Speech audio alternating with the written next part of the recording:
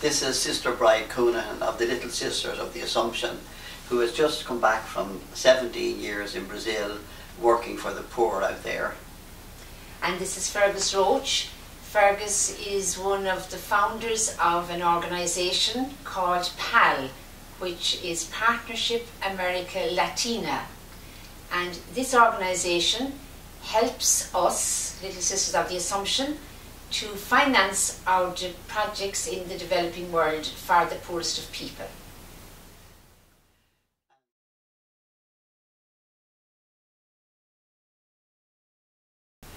And one of the projects that that Rosetta Foundation has helped us with recently was a project that we have in Lima, Peru, which is helping out worker children, and these are children from 6 years of age up to 8 or 10 who have to go out on the street to earn a living, and they're at great risk because of this.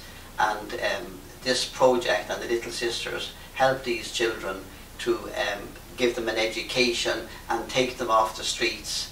And the great thing about the Rosetta Foundation was that we were able to access money from Irish Aid, because they sent us an application for aid, which we had to have translated from the Spanish into English, and this enabled us to access quite a lot of funds for this project out in Lima.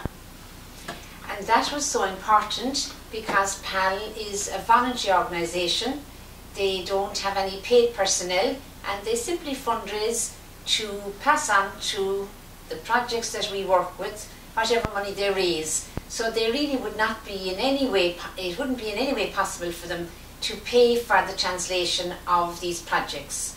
And certainly the children, the people who run that project wouldn't be able to pay to have them translated into English for us. And one of the great things about the translations, we have found the quality of these translations to be excellent.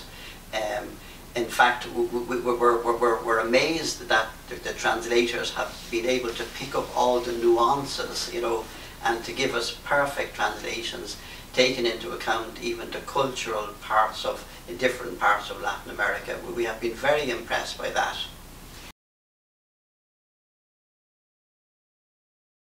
And I suppose another thing that I have been very struck by is the very professional and helpful way in which the staff of the Rosetta Foundation have been communicating with us. They are always very helpful. They will tell us roughly what length of time they imagine the translation work will take, and it is always within the length of time that they tell us in the beginning that we receive the work back.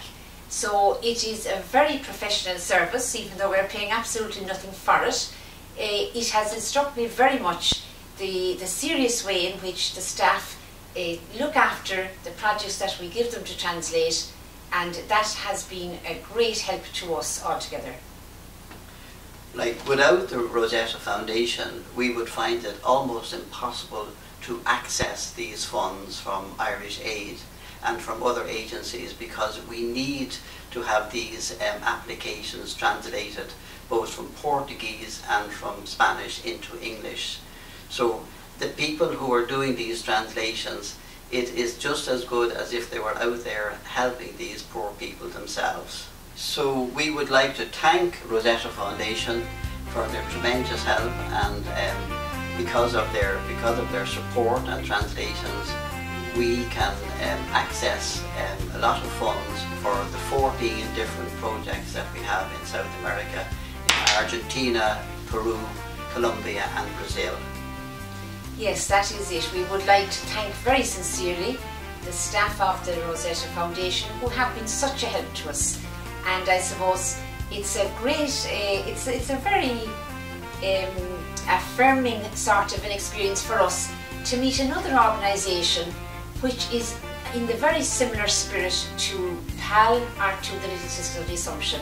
That it's a different model of working all together to the globalised economic system that we're all caught in.